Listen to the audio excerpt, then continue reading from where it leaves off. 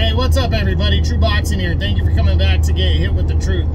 So today we are doing the Foster versus Conceicao breakdown and prediction video, as Oshaki Foster, the reigning WBC Super Featherweight Champion of the world at 130 pounds, returns to make his third title defense against former three-time world title challenger, Brazilian contender Robson Conceicao.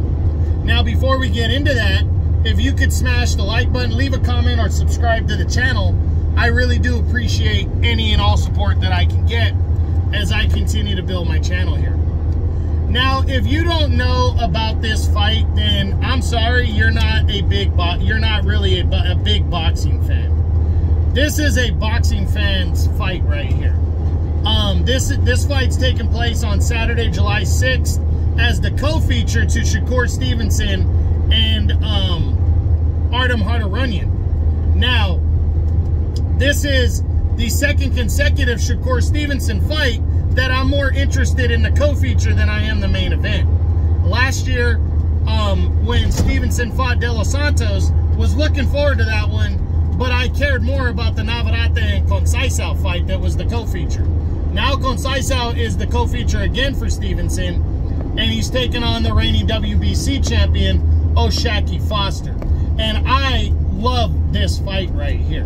Now, if you haven't seen my breakdown videos before, what we do is we discuss the fight, what it means, what's at stake. Then we get into each fighter individually. In a championship fight like this, I'll talk about the champion first, and then I talk about the challenger second.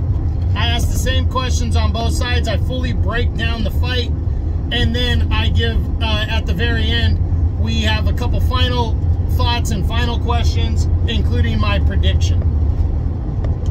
So, again, this is a boxing fan's fight right here. It should be. You have two guys that are fighting in a big fight right here at 130 pounds. If you cannot respect that, you're not a real fucking fan. Oshaki Foster and Robson Conceicao, I was super excited when this fight got announced. You know, these guys coming in, they're not just fighting for the WBC title. These guys are fighting to get a big fight to sit at the top of 130. Right now, Emmanuel Navarrete is the top of 130.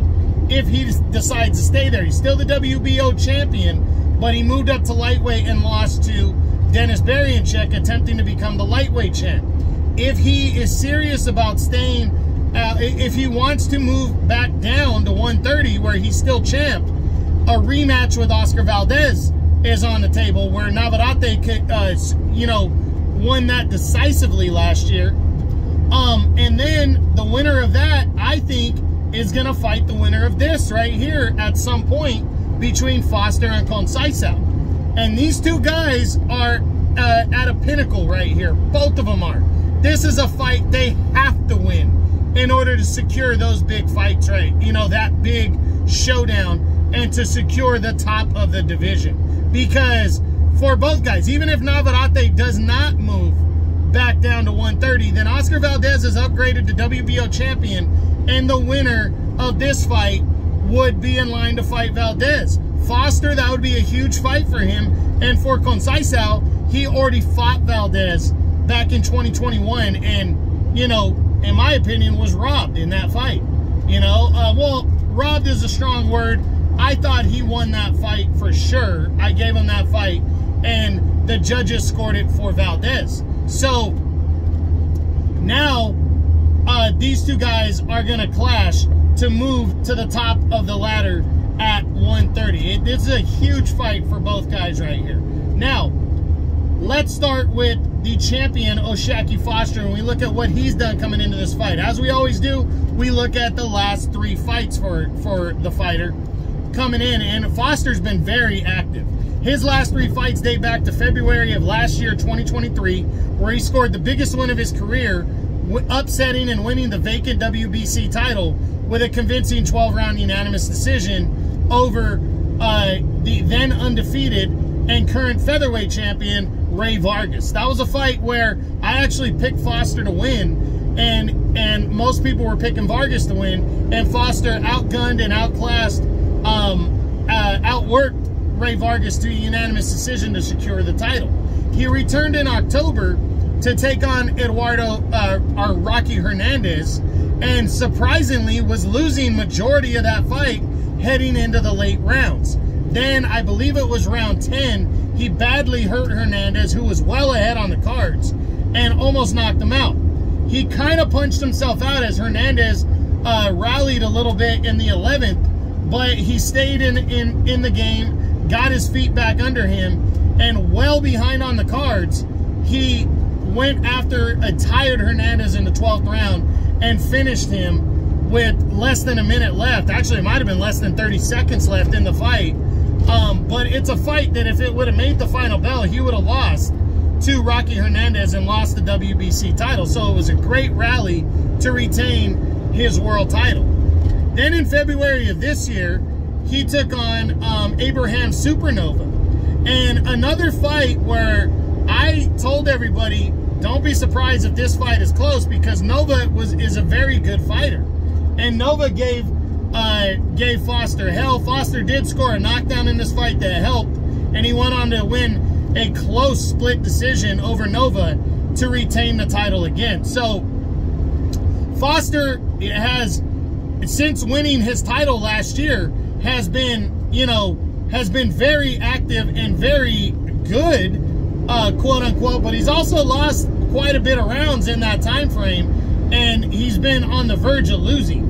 So heading into this fight, I think he's hungry. I think he really wants to prove himself, and leave no doubt what he wants, and I think he knows what's at stake. So I think Foster is ready to go in this fight, and he's definitely hungry. Now, what kind of fight does Foster need to have in order to beat Robson Conceicao? It's not going to be easy. It really isn't. Because part of me says he should box, and the other part of me says he should fight. And I think he's going to fight. But I think he's going to more incorporate in this one his somewhat of the style that he incorporated against Rey Vargas, where he boxed and punched and maybe let Vargas attack. But that's the thing. Conceicao is a good, pure boxer as well. He's more of a boxer than he is a puncher.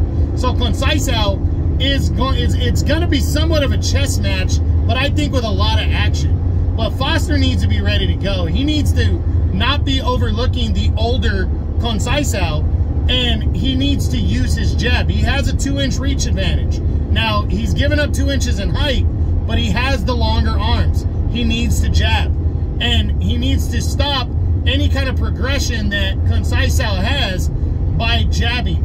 And I think a jab could be the key for O'Shaquie Foster in this fight. Now, can O'Shaquie Foster win this fight by knockout? I'm not saying that he can't, but I'm leaning against it. I don't think a knockout is likely for Foster against Conceicao. Conceicao has packed a good chin. Shakur Stevenson,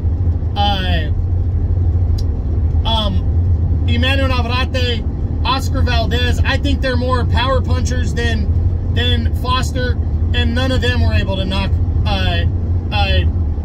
Conceicao out.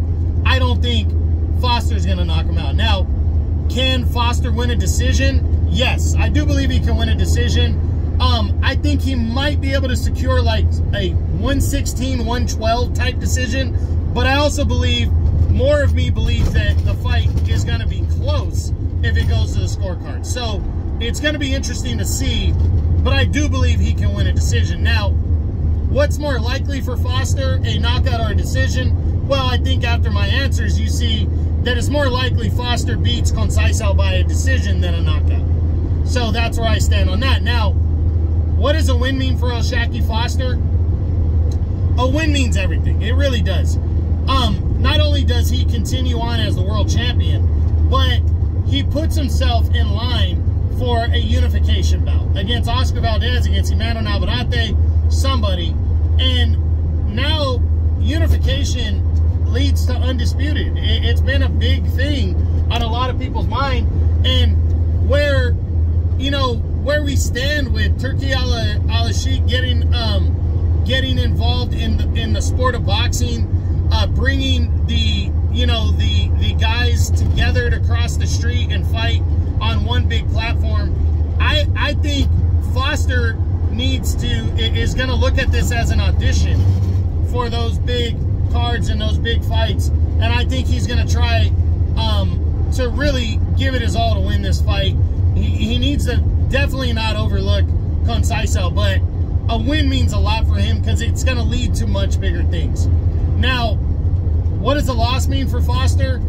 I think any kind of loss is going to devastate O'Shaquie Foster. He's not a big name, and he needs that world title to set up those bigger fights to try to secure himself, and his future. And a loss right here would really devastate him. Any kind of loss, even a close loss, I think would devastate O'Shaquie Foster because he'd have to start all over and jump back into the mix. And with him not being a huge name, that's not an easy thing to do. Now, we switch over to the challenger, the former 3-time world title challenger, Robson Conceicao. So Conceicao, his last 3 fights date back to last year as well. He fought a Nicholas Polanco.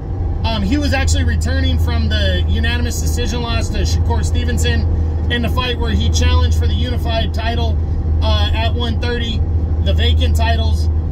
Stevenson came in overweight. He soundly outboxed and outclassed Conceicao to unanimous decision, but technically he was overweight. Again, he fought Polanco. I think a cut stopped the fight after only 2 rounds that he was winning, and the fight was declared a no contest.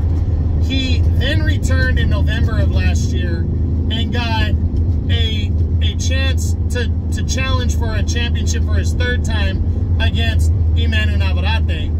And most people thought after Navarrete dominated Oscar Valdez and had already fought and won the world title earlier in the year, knocking out Liam Wilson, most people thought Navarrete was going to beat Conceicao because he's a more elite fighter. And, now that Conceicao might have fought the best fight of his career, in my opinion, against Emmanuel Navarrete. He went out there and not only potentially deserved a decision, he outworked and out-hustled a younger fighter in Navarrete. Now, I'm going to be honest. I think Navarrete was burnt out after the fight with Valdez. He returned after only 3 months off, to take on a guy like Conceicao, and Navarrete threw over 1,000 punches against Oscar Valdez. And he was also in a war, in a really competitive fight against Liam Wilson earlier in the year in February. So he was fighting for his 3rd time in 9 months when he fought Conceicao in November. And I think he was overlooking Conceicao as well because Conceicao, because Navarrete had the rumors were already there. He had already filed for super champion status to be able to move up to 135 and challenge for the WBO title there against Marianchik. So I think everybody was already projecting Conceicao and Lomachenko at some point, and I think Navarrete was looking to the future, and I think he was burnt out and overworked, and that's part of the reason that Conceicao was able to do what he did. But he performed fantastically against him. He took a couple knockdowns and made the fight closer, and the fight was declared a draw at the end of the day. But Conceicao coming in, and then that led to his last fight a couple months ago against, I don't even remember the guy's name. He went out there and destroyed that guy, and that's what you're supposed to do against a guy where you don't know their names. They're not they're a gimme opponent. You're supposed to destroy a guy like that, and he broke down that guy and stopped him impressively and left his name still on everybody's tongue. And that's what has gotten him back to a world title fight, because he's not a mandatory challenger. This was a fight where he is being given a shot because Bob Arum wanted to put the fight together, and he's a solid enough name, but is a 4th time a charm for Conceicao is the big question. Whether it is or it isn't, he is hungry as fuck, and he finally wants to be a world champion. This is his 4th chance. Valdez, I think he beat Oscar Valdez that night. Shakur Stevenson, I think Stevenson would have beat him no matter what, but Stevenson came in overweight. So you can't sit there and just fully say that that wasn't an advantage for Shakur Stevenson. And then the fight with Navarrete, I absolutely believe he outworked Navarrete, but those couple knockdowns, that fight could have been a draw because of that. It depends on how you scored the fight. It was, I mean, I thought he won 8 or 9 rounds, to be honest. But you take away 2 points because of knockdowns, and that could make it, if it's 8-4, that makes it a draw. So, you know, it was I think he outworked the #1 fighter, but now he's going into this fight against the guy who I don't believe is the #1 fighter in the division, after fighting the #1 guy 3 times for world titles. So, is this an easier fight for Conceicao? I don't know if easy is the right word. I think it's a more winnable fight. That's where I kind of land on that. But we'll see. Is a 4th time a charm. He's definitely fucking hungry for it. Now, what kind of style does he need to have to win this fight? And I think Conceicao needs to work. He needs to be in great condition like he was for Navarrete, and I think he needs to frustrate Foster by boxing and going after him. Foster's not a big knockout guy. I think he needs to capitalize on that by coming at Foster, but also making Foster come to him and stand in the middle of the ring. And let's see who's faster. Let's see who's the better boxer. Let's see who hits harder. I think Conceicao needs to be the one to try to dictate that with Foster. If he does that, I think he can win. I absolutely think he needs to look at the Nova fight, the Supernova fight, and see what Nova did to have success. Because I think he somewhat has a similar style to Abraham Supernova. And then I also think he needs to look at the Ray Vargas fight and see the mistakes that Vargas made that cost him that fight. He can do that. I think he can win. He could potentially win this fight. Now, he does have a 2-inch height advantage, so I think he needs to use that as well. Use the height advantage, try to jab from the outside and box as well and set things up. Now, can Conceicao win this fight by knockout? It's almost the same thing as Foster, my answer. I'm not saying it's completely out of, you know, he can't knock him out, but I think it's way more on the less likely side. Small percentage he wins this fight by knockout, in my opinion. Can Conceicao win this fight by a decision? Absolutely, I think he can. But it's the same kind of question, or same kind of answer as the Foster answer, which I think he can win a comfortable decision, like 8-4. But I also think, in my eyes, that this fight could definitely be close. Now, what is more likely for Conceicao, a knockout or a decision? I think I answered that, but I'll make it clear. A decision, in my opinion, is more likely if Conceicao beats Foster. Now,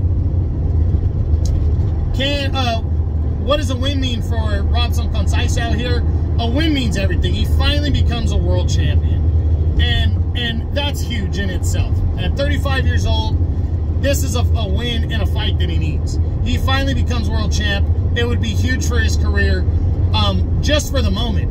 But also, it gets him a rematch with somebody. He wants Navarrete. He wants Valdez.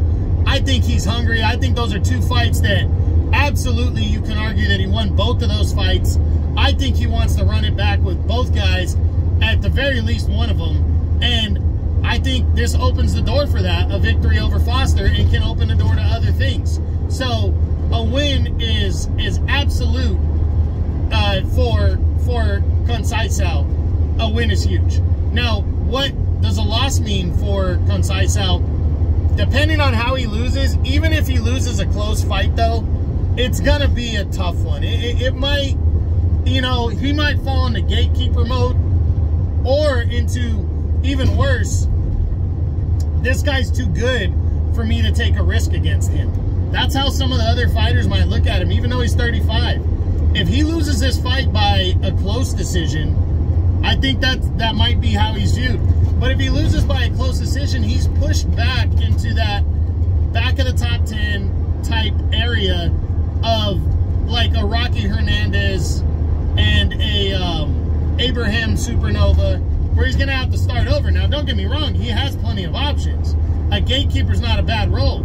He could still be considered a contender, even with a close loss.